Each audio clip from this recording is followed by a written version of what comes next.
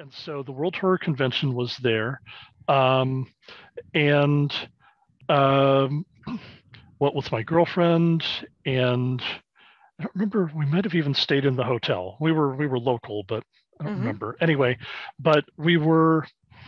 Neil Gaiman was there, along with many, many other people. Right. Peter Straub was there.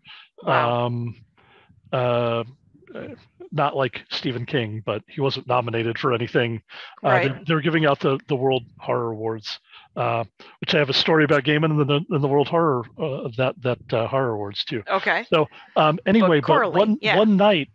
Neil's like, hey, I'm going to read kind of a story. We're going to start. It's a late night story. We'll start about 10:30, I think it was 10, maybe.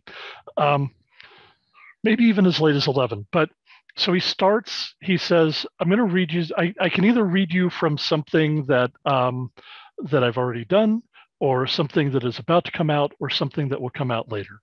Okay. And we're like, let's do the thing that's going to come out later. So we get Right, a right. little bit of an Something. advance Yeah, preview. yeah. We voted on that. Maybe 40 of us in the room at Okay. most. Um, like an upstairs convention room off the main path. So between 20 and 40 of us, and we're sitting there, and Neil Gaiman starts reading Coraline. And he says, he gets about halfway through the book, and it's been like maybe an hour and a half.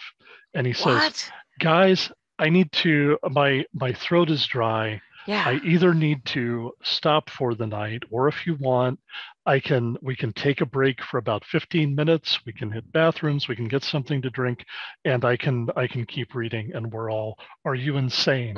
Yes. We will take our break and we will come back because we want Right. to finish this It's a horror story. convention.